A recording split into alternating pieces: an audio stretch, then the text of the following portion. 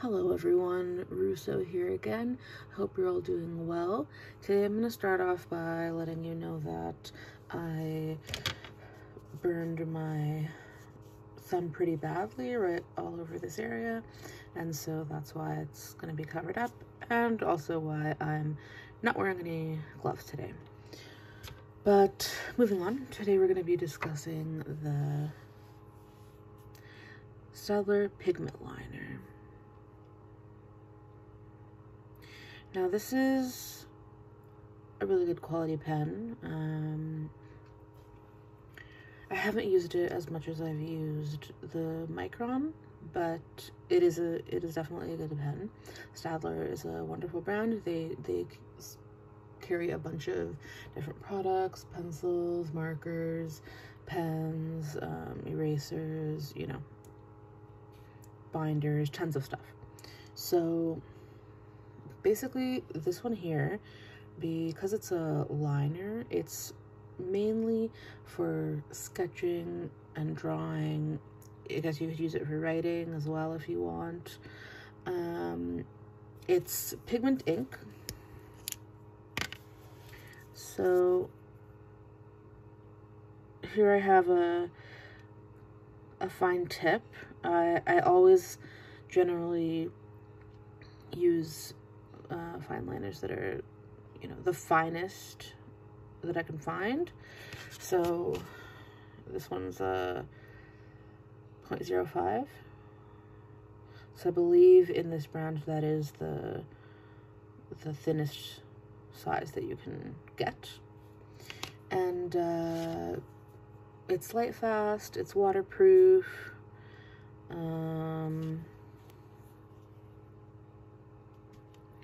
You can see most of it is listed right here: light fast, waterproof on paper, indelible.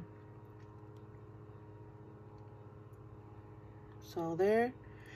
And what's interesting about this one is that you can actually leave the cap off, and I believe that it can be left off for at least up to 12 hours, give or take, and it won't dry up. And I do want to note that this is only with the black ink, not with the colored inks.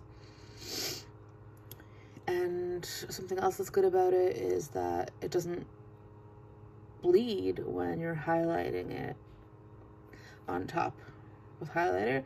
Or I haven't really tested it with like a Copic marker or anything like that, but I guess it might be the same idea. But yeah, so I'm just gonna tilt the camera down here and give it a few sample strokes here. And I am using kind of like a watercolor paper, so this is gonna look way different if you're using it on a, you know, a smooth sheet of paper.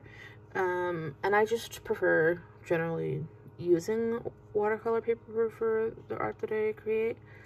So I like to test it on there to see how it looks, you know. And yeah, so it's quite fine, and nothing much else to report on it. It's you know, a nice just gray color, simple. Oh, here it says 18 hours cap off, but I was told 12, I believe, from their site, so I'm not sure. I don't know who to follow, but I guess, you know, maybe 15 hours, something like that. I mean, I don't think anyone would leave a cap off for that long without going back to your marker, but just in case, right? And it's very smooth. It's made of plastic, I would say, and the cap goes on nice and easy. It's got a metal clip, nothing on the bottom end, and just a size on the top end here. And that's about it. I would definitely recommend it. It's not extremely expensive. You know, I don't remember the exact price of it. I would say it's between $2 to $4 range here in Canada. But yeah, it's a good pigment liner. It's not top of the line, I would say, but it is definitely a good one. So don't be afraid to give it a try if you haven't. And if you don't like it, you know, it's not too much of a loss. But I think you will like it. So give it a try if you want. All right, take care, guys, and have a great rest of your day.